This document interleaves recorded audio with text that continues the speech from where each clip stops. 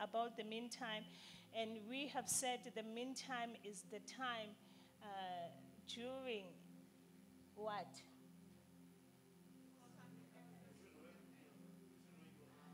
You see, you now forgot. The meantime is the time is during the time before something happens. Amen. And all of us, we're going to go through a season of a time before something happens. Amen.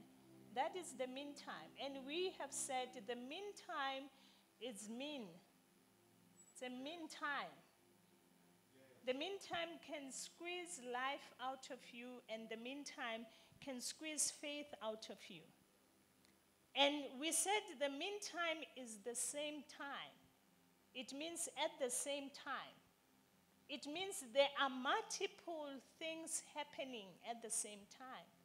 So never be only consumed by what you can see with your naked eyes, because in the meantime, at the same time when something is happening, something else is happening.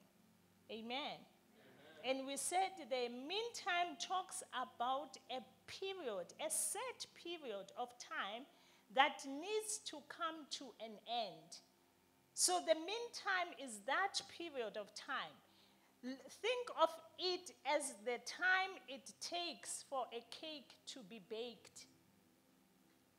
If the cake were to be taken out of the oven before the fulfillment of the time period that is set for the baking of the cake, then that cake cannot be said it's good. It cannot be good. We read the book of Ecclesiastes chapter 3. It says, for everything there's a time. And it is talking about a set time. And when it talks about time, we know that the Bible talks about chronos. Say chronos. Say chronos. It talks about the chronology of time, which means the ticking of the clock. And sometimes as Christians, we want to disregard the clicking of the clock, but it is the chronosis of life that fulfills or brings forth the kairos moments of life. Amen. For a woman needs to be pregnant for a set time. Say a set time. A woman needs to be pregnant for a set time, and that set time is the chronos. It's a period that can be weighed and measured. It is called 9 months. It's a set time. But then in the set time, a chronos will appear when the time is fulfilled. That's what they call pleremo, which means the fullness of time. Ukugcwaliseka kwesikhathi. So when the Bible says for everything there's a time, it's talking about everything. It's talking about there's a season. It's talking about there's a time. It's talking about there's a set time. And it's also talking about there's time fulfillment that needs to happen. You see, the teacher in me is begging for your attention. And it's begging for you to grasp what I'm trying to say. So when you are in the first trimester, it looks like you are caught in the chronological time.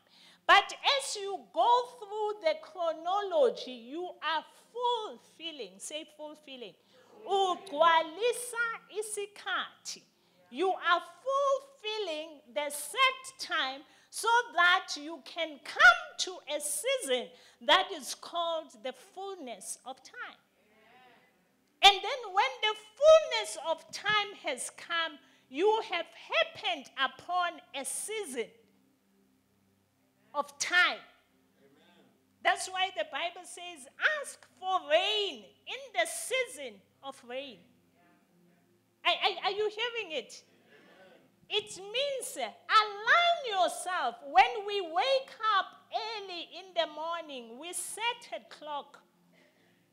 The clock is set in the chronology of time. But then we have an appointment with the divine, the one that doesn't live under time. And we are bringing issues that are under time, but we understand that when heaven meets with earth, chronos happens. But then if you don't keep your chronological time, you might even miss the kairos moment. Because if a pregnant woman doesn't carry the child to term, it is not a good thing, because everything is good in its own time. So we need to learn to handle the meantime. Because in the meantime, we are doing multiple things. We are fulfilling the time that is set. Because yesterday, okay, you are not where you were yesterday. You have walked a distance. And surely you are closer to where God is taking you. Because you have fulfilled what is required from you in the meantime. So the meantime is not a time of inactivity. It's a time of heightened awareness. Because you know that your waking up is not just a waking up. That's why we read the book of Habakkuk 2 when he says, I will stand my watch. He says, I will keep my appointment with God. I will keep my appointed time with God. And I will see what he will say, because God is faithful. In the fullness of time, he will reward us. Are you hearing me? So we need to know how to handle the meantime. The meantimes are the times of in-betweens. You are in between. You are between places. You are between things. You are between people. It's a mixture. But then, in the word meantime, there's an instruction of waiting. The meantime is an attitude. The meantime requires you to have an attitude of rest. You rest in the knowledge that you have of who your God is. You rest because you know that even though you don't see it, he's working. They that wait upon the Lord, he shall renew their strength. When you read the first scripture, it says, young men grow weary. It says, even young men grow weary. And then it introduces a but. It says, but they that wait upon the Lord shall renew their strength. Amen. So there is a waiting that is required in order for you to be able to handle the meantime. And most of us, we don't like the word wait. We don't like it. But there's a waiting that is required. Every Christian must go through a season of waiting. Amen. So the word wait is that word that talks, it also talks about waiting like a waitress does. It talks about service, that in your meantime be a servant. Amen. Wait on the Lord. When they say wait on the Lord, they say waitress for him. Give him your body as a living sacrifice, holy and acceptable. Bring him your worship. Wash his feet with your tears. It's a season of waiting. So the meantime requires you to have that ability to wait. And to wait with an attitude of rest. It is not talking about restlessness, but then it is talking about quietness. A quiet spirit in the midst of the storm. That you know that the storms are hitting, but there's a quietness. That's why the Bible calls it a peace that surpasses human understanding. What distinguishes us in our meantime is how we wait. Our wait ability. Most Christians don't have it. We want instant gratification. We want it now. We even sing about it and say, when? Now. Right now. Right now. And then us saying now doesn't even make the time move quicker. The trying of our faith has to produce something. It has to produce something. So that word wait is that word perimeno. And that word perimeno is the word all around. Peri. That word peri means all around. And then this word is trying to show you the intensity of the storms hitting against the promise of the word that you have hidden in your heart. It's an all-around hitting. But then the Bible says, wait. And I said to you, the word wait is an instruction. It's the instruction, stay. NgesiZulu bathini? Stay. Hlala. The Bible says he keeps him in perfect peace, the one whose mind is stayed on him. Stay. Mama Ganing, what happens when that perimeno happens? They're all around. We become shaken. The Bible says when the storms of life came, when it says when the storms, it assures you that the storms of life will come. It's not if the storms of life come. It says when. It says when the storms of life came, they hit against this thing that you were building. And then you got swept away. Waiting is about endurance. Say endurance. And then endurance, what is endurance talking about in Dombi? It's talking about putting up with surrounding difficulties. There's no endurance without surrounding difficulties. How is your waitability? How is it? Uyakwazi ukulinda. So that word, wait, is the word do not leave. How many of us are ready to leave? Amen. Even if you don't mean it, just say amen. Just say aye, amen.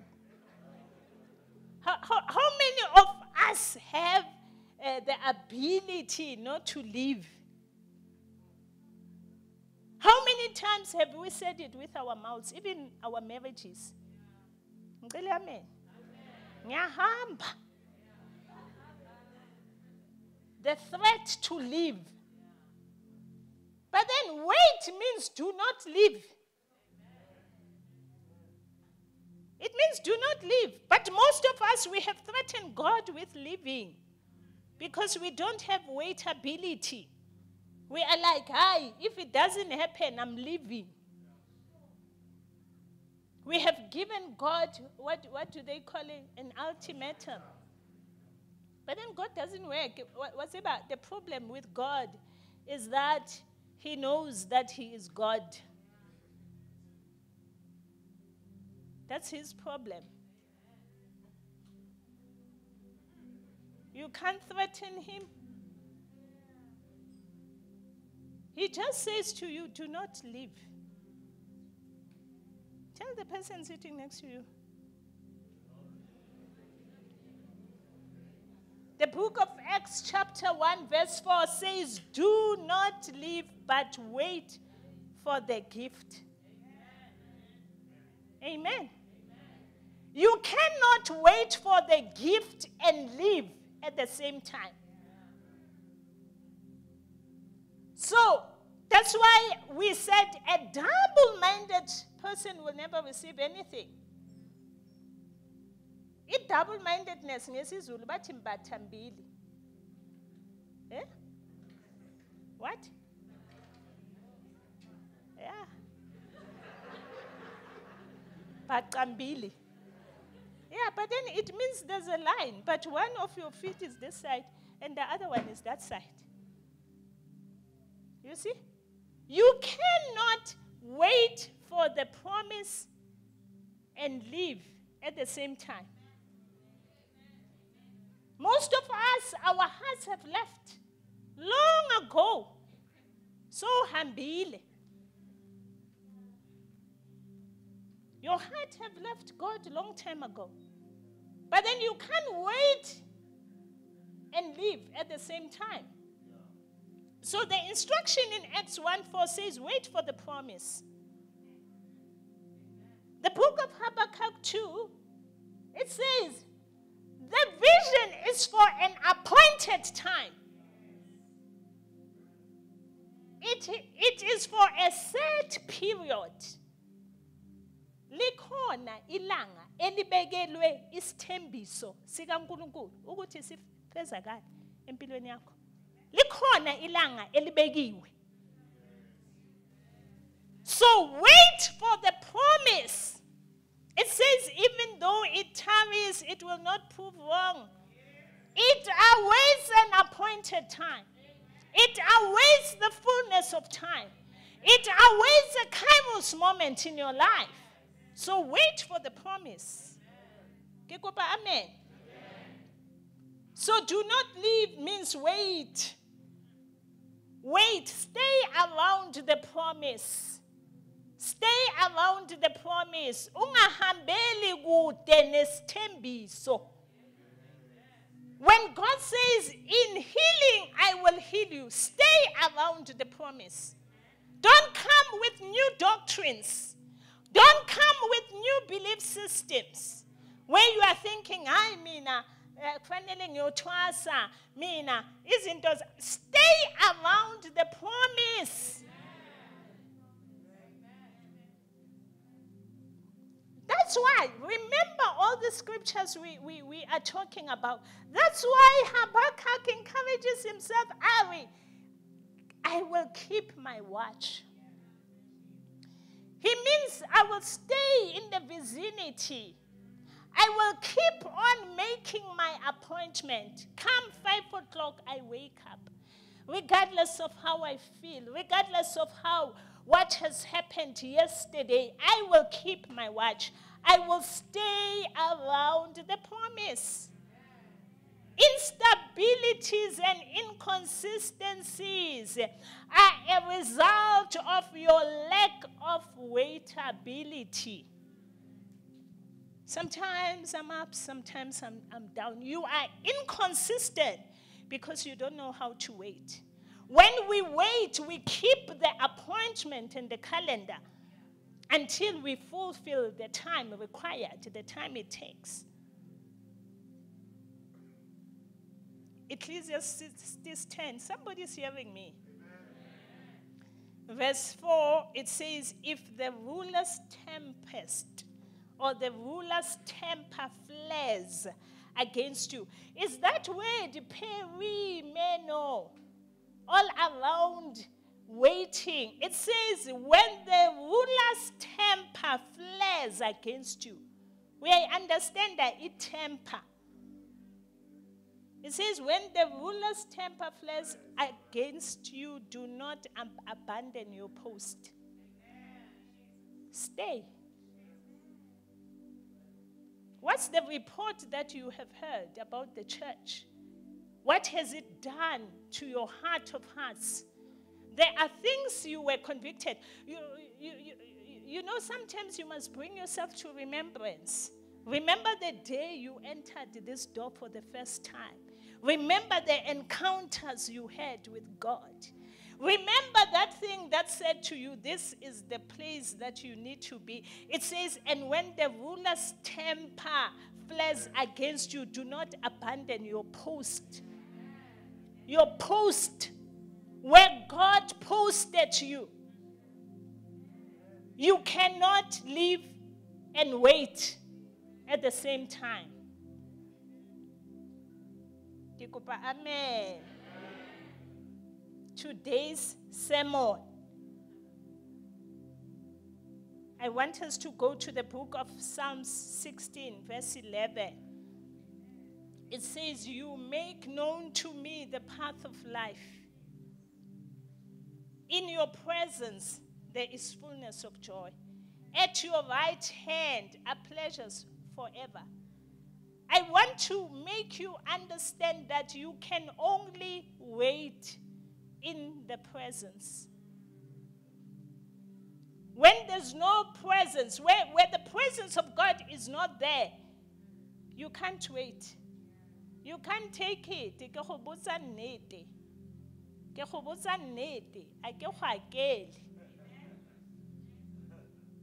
Are you hearing me?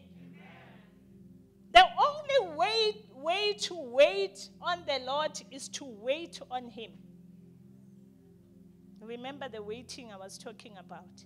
The only way you can wait on the Lord is when you are preoccupied by waiting on Him, by serving Him. In the presence of God, you show me the path of life. Indlela yempilo uzoyibona kuphela ebukhoneni bukaNkulunkulu. When you are outside the presence, you can't see the way of life. It will be doomsday every day. We will begin to say things like, it doesn't rain, it pours. We will say things like, all hell has broken loose. When hell breaks loose, the only thing you need to be concerned about is the presence of God. If God is present, that's why the Bible says, where will I go away from your presence? If I make my bed in hell, you are there. So when God is there with you in the hell that you are going through, you need not to worry. All you need to do is to entertain His presence. We go back to, Lord, show me your glory. We go back to, we seek His face, not His hand. Because when His face is present, we can go through hell and back, and we shall not fear. Because His presence reassures us. Amen. When we read the word of God, it talks about Paul and Silas. It's in the book of Acts 16. Can we start showing scriptures or something? NIV. It says, and about midnight, Paul and Silas were praying. It says they were praying.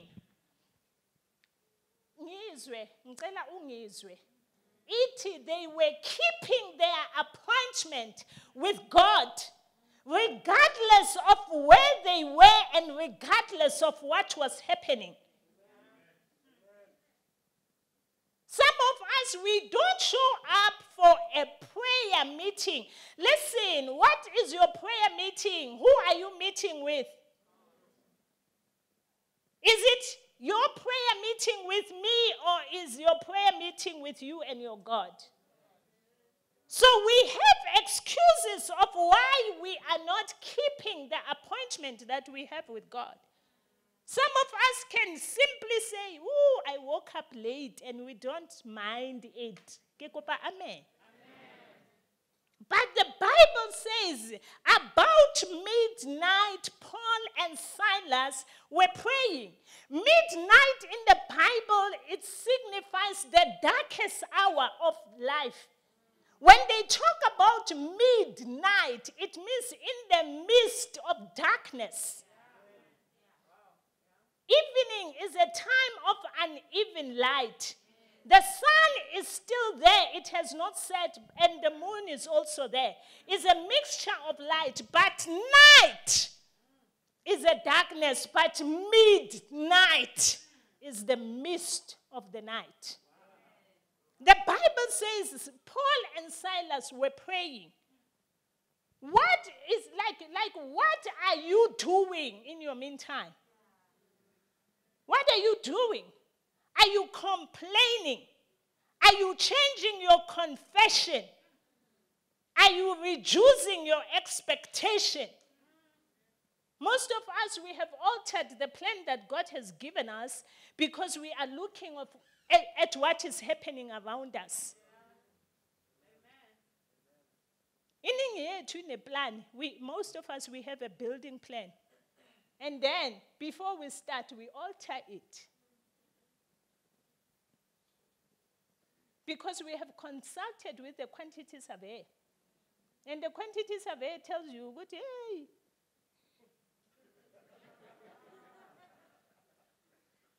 And you are like, no, we don't need a pool, cancel. Okay? But then the Bible says in the midnight, Paul and Silas were praying and singing hymns to God. Yabona thina abantu abamnyama sithanda abobawo Thixo samandla buyintoni ububhenqaba. You don't know that song? You have sung it. Even sometimes you have sung it in your heart, in the back of your mind. Ganti senze uze uthathe nethishu emhlabeni. But the Bible says they were singing hymns to God. They were not singing about their trouble. They were not talking about what was happening. They were saying, how great are you, O God Almighty. They were saying, praise be unto God. Are you hearing what I'm saying? Because they knew that they are between places. It is the meantime of their lives. It's crunch time. They were not accusing God of anything. They were not saying, where were you? Tina senzeni, siyashumayela. The Bible says they sang. Yes. Even every pastor has a moment in their meantime where they feel gone to Tanzania.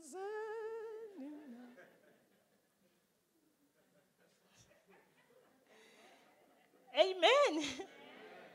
And the Bible says suddenly there was such a violent earthquake. Let's read it. It says, and the foundations of the prison were shaken. At once the jailer woke up, and when he saw the prison doors open, he drew his sword and was about to kill himself. Acts 16:25, Bazalwan. He was about to kill himself because he thought the prisoners have escaped. But Paul and Silas shouted. What did they shout? Do not harm yourselves. We are all here. Let's say we are all here. Say, we are all here. Say, I am stayed.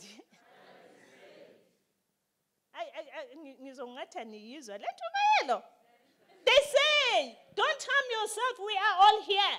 How many of us would have jumped at the opportunity to get out of the door? Because we will say it is God that has shaken the foundations. It is God that has broken the chains. And we don't care about the fullness of time. We don't even ask ourselves what time it is. But we say to ourselves, the chains are broken and the door is open. I'm out of here. But the Bible says Paul and Silas were interested in the reign of God. In the reign of God, in God's time. God's time, God says everything is good in its own time. There must be a people who are interested in God's timing. That we don't just do it because we can do it, but we ask ourselves, what time is it? And the Bible says, they said, do not harm yourself, we are all here. Are there people who are willing to go through what they are going through one more day? Even when they see a window of opportunity opened for them to escape. Tina, we say, as long as I come out, I don't care whether I have fulfilled the fullness of time. You are like that half-baked cake that becomes a waste of ingredients, because the same ingredients that are used in a cake that stands the fullness of time are the same as the ingredients that were used in the cake that did not stand the test of time. The taste is in the pudding. Amen. Iti amen. Just say, I hear you, Lord. So most of us, when the door opens, we say, thank you, Jesus. And we don't care about the word of God. The Bible says, he said, we are all here, don't harm yourself. Because God had an appointment with the jailer through Paul and Silas. He wanted to show himself alive. So when we are not consumed by the meantime, we focus on the agenda of heaven. Why have you sent me here, Lord? Amen. They were waiting for the word of God. Are you waiting for the word of God? Or are you going to come out at the first chance that you have? I'm talking about the furnace of forging. The fire that is meant to purify your heart. Because most of us, our businesses have gone through the fire. Because it is the fire of purification. It's a purification of the intentions of the heart.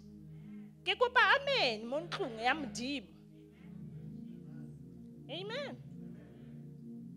But then the Bible says they waited. They say don't harm. They waited. And the Bible says a word was sent, which, let them go. And then Paul said, no. We are not about to come out silently.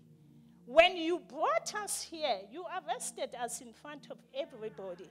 So even now, when we go out, you will take us out of everybody. Amen. We need to wait for the word of God. Most of us have invested everything that we have in the kingdom. We have invested everything. But we are about to be tripped by the meantime because we don't know God's when. You see, when you are pouring something in the cup and somebody says to you, I will tell you when. All you need to do is pour. You don't know when they will say when. But then when they say when, that will become the when. Are you hearing? We need to have an obedience that allows God's when. Amen. It is God that will send the fourth man in the fire, in the fiery furnace. And it is God that will say when. It is God that will say now is the time for you to come out. Don't take yourself out before time because you lack timing and you don't understand the when of God. Our hope is in the promise of the word. And we need to have a conviction that God knows when. God knows what time it is. And he knows when. Let's say God knows when. Isho futhi zitshele when. God knows when. He knows when. And that needs to be your conviction. He knows when. He knows the date of your marriage. Amen. He knows when. Amen. So the word when talks about timing. And get it? It talks about timing. The when. But then the word when also, it talks about uncertainty. It's like when. Nini. Goze kube nini. It also talks about, but the word when also talks about promise.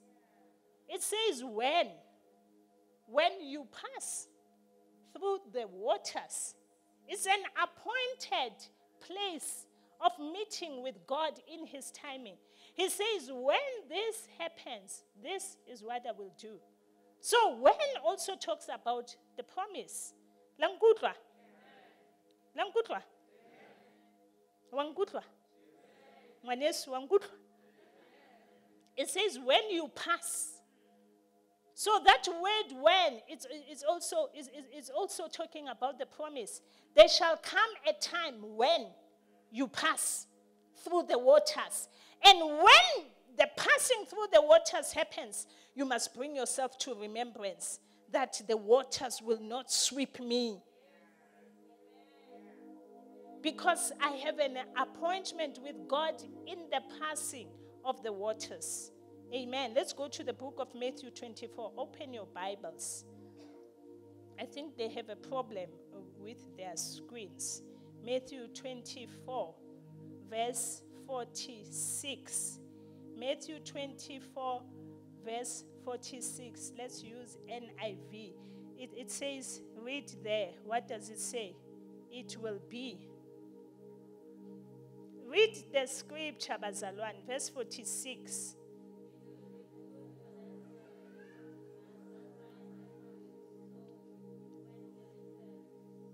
Okay, wake up.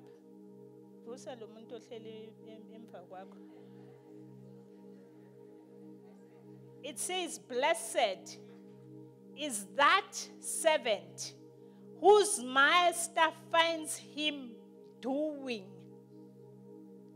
Let's say that. Let's say, blessed is the servant whose master finds him doing. The master, the master finds you. It is suggesting that the master had gone somewhere, and the master wants you to master the meantime while he's gone. Because the meantime is important. Because the master is not a slave driver. He doesn't want to be there every day telling you what to do. It says, blessed is the servant whose master finds him doing. Finds him doing. That word doing is the word abiding. It's the word journeying. It's the word agreeing. It's the word continuing with what you have agreed with God.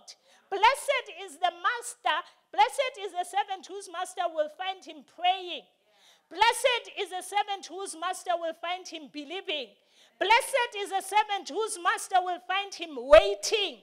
Blessed is the servant whose master will find him agreeing. Mama, most of us, the master will find us having departed. Remember, the word depart means to separate yourself, to move from the promise and the place of waiting. Oh, the master finds you sitting like the servant who hid the talent. The scripture is talking about the same parables. He finds you taking everything he has entrusted in your hand. You put it, you dug a hole and you placed it in. And you said, I know you are a wicked person. You want to harvest where you did not work. So I took what you have given me and I hid it. The Bible says, so when he returns, say he returns. It says when he returns, I'm saying to you, the Lord is going to show himself true. He will prove himself true to all of his promises. His word shall not return to him void. It shall accomplish every purpose it was sent out for. And the Bible says he will return. Amen. Every word will meet its mate. There will be a partnering. Every word will meet its mate. There will be no word that shall remain unmarried. Every word will meet its partner. Every promise will meet fulfillment. And the Bible says when that happens, blessed are you if he finds you doing. Hey, listen, God is not a man that he can lie, nor a son of man that he can change his mind. What he promised is surely going to come to pass. But what separates you is that when it comes to pass, how will he find you? By the time your answer comes, what will be the state of your heart? When the fulfillment of the promise happens, it will find us having departed from the place where God has set us. Uyophola se uwonile.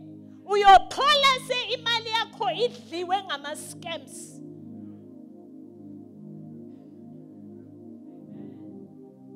So when he returns to the place of waiting. It can't be called return unless there's an appointed place.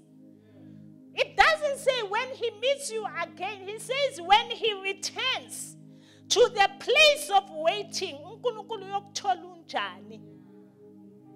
Uyokuthola sewudangele. So confused. What are people saying about your testimony? Are they saying, "Ooh, this used to be such a joyful person, but now you have become bitter. You are Mara. You have changed your name." And when the Lord returns, he finds you in a changed state. It says 48, but suppose that servant is wicked. Let's read the Bible. Suppose that servant is wicked and says in his heart, "My master will be away for a long time." The key word there is long time. Because I'm talking about God's when. Who has the right to say when God should do what he wants to do? Who can measure the timing of God? Who has the ability to call God's timing a long time? The Bible says that is called wickedness. And that word wickedness is the word kakos, is the word that means the rot in your heart. Ukuthi, when you don't wait how God wants you to wait, you will have rotting. Uzoba nokubola phakathi enhlizweni yakho. Ngicela amen lapha endlini. So we need to be conscious. Ukuthi, we can't tell God that he's been away too long. Amen? God is never late. He's never early. He's always on time. Amen. God does all things in the right time. Let's say that. Believe it with me. He does all things at the right time. His timing is perfect. Amen. Amen. Psalms 13. I want us to read this verse. And we're going to close. Psalms 13, verse 1 to 3. I have so much I can't finish. Psalms 13, verse 1 to 3. It says, "How long?" Yeah, that's a topic for the director of Psalms of David. Okay, the verse starts, "How long?" Let's say, "How long?" Amen. So David felt like how we feel. He says, "How long will you forget me?" It says, it's a double negative there. It says, "How long will you forget me forever?"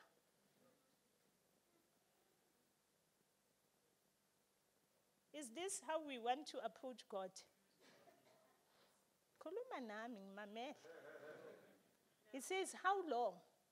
This is the fear of being forgotten. All Christians, sometimes in their lives, they feel like they are forgotten. They feel like God has turned his back on him. But listen, all we have is the promise of his word. He says, never. It's the answer to this. How long? He said, never. Never will I leave you. Never will I forsake you. But I will abide with you until the end of time. Never. So don't suffer from the fear of being forgotten. Rejoice when you see other things happening for other people because you are not forgotten. God knows your name.